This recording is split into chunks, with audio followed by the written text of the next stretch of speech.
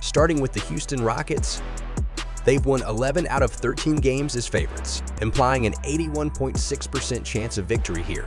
Averaging 112.5 points per game, they face the Trailblazers, who allow 117 points per game. The Rockets are eyeing to exploit Portland's guard weaknesses, where the Blazers allow significant points to point guards and shooting guards. Switching to the Portland Trailblazers, their record as underdogs is 11-39, with only a 22.6% win probability. They're struggling defensively, especially against point and shooting guards, and also at the center position. Notably, they have a few significant injuries affecting their defensive matchups. Interestingly, they are 11-4 against the spread when scoring over 112.1 points, but they rank 19th in points allowed per game.